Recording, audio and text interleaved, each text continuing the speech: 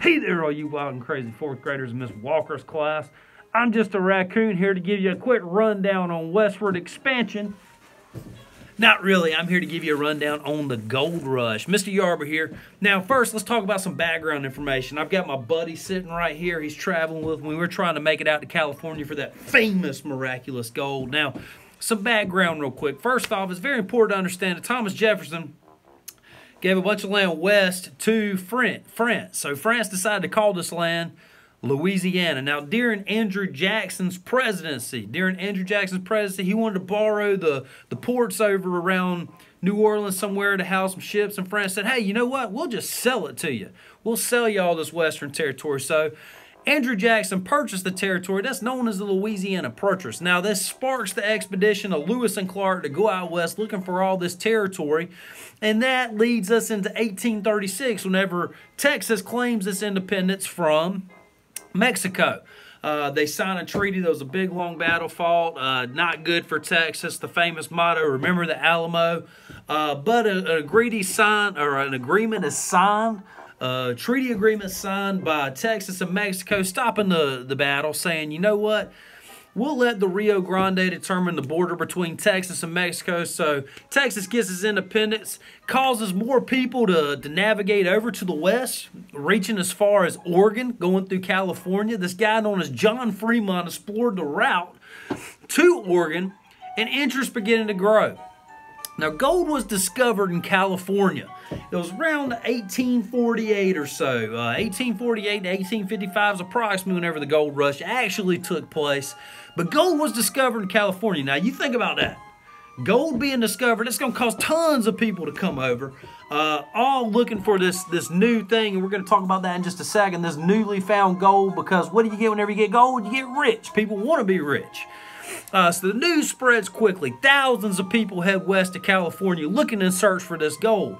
Now, in the year 1849, interesting fact for you, in the year 1849, these people, thousands of people, approximately 29,000 people start to migrate west and go over to California. On the way over to California, or not on the way over, but them getting there, and they developed these names known as the 49ers. Now, some of you probably didn't know that. You knew about the 49ers football team, but didn't know there was actually a group of 49ers in 1849. There was a mass movement of people over to California in search of gold.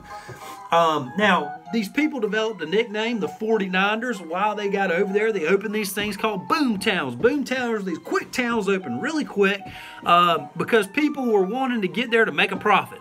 Even if you weren't looking for gold, you're going to open a shop to sell products to these people. Now, interesting fact about these boom towns is later on they become known as, that is correct, ghost towns. These abandoned towns where no one actually lives at. Now, people are headed west, which brings us to a very important term known as opportunity cost. Opportunity costs are those things we give up for new things, okay?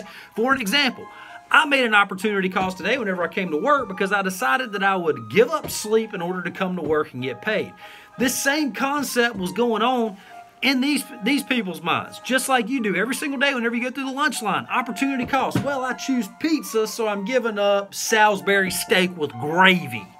That's the opportunity cost. It's what you give up. Now, these people made the decision, you know what? We're going to leave our farms. We're going to leave all this thing, and we're going to go in search of this gold because gold makes them rich. They want to find this gold out in west. So, during this time period, okay, and this is going to blow some of you out and give you a harsh reality to what it was truly like and why so many people decided to go this way, approximately 12 million ounces of gold was found between 1848 and 1855. Now, to give you a perspective in money, that is approximately 20 billion United States dollars based on the year of around 2012. So that's a whole lot of money to these people. Now, the first people that went over there, they got rich. They found a lot of gold because there was an abundance of gold. There was a lot of it. But the more people that go over for the opportunity, the more gold that's panned before these new mining operations are set up, gold starts to become more and more scarce. Now, did searching for gold actually end in 1855? Absolutely not. For those of you that watch Gold Rush and things like that on TV in today's time, you know there are still people searching for gold. This is Mr. Yarber giving you a quick rundown on the Gold Rush and the 49ers. Hope